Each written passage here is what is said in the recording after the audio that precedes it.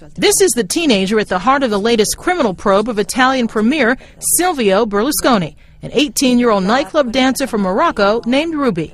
Prosecutors in Italy are investigating whether Berlusconi paid her for sex and then abused his power by trying to cover it up. Saturday, the team told Italy's Sky TG24 TV that Berlusconi gave her the equivalent of more than $9,000 when she attended a soiree at his villa last year. But she denied having sex with him. She also said she told him that she was in her 20s, not her teens.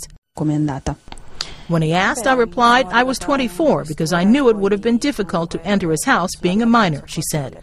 She said a friend spoke to Berlusconi about the tough time she was having in Milan, so he agreed to help her with money.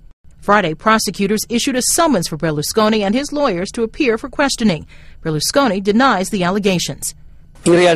These accusations I'm facing are totally groundless and even laughable, he says. Berlusconi has been engulfed in several scandals involving his private life, including alleged encounters with prostitutes. In 2009, his second wife announced she was divorcing him, citing his purported fondness for younger women. Carlotta Bradley, The Associated Press.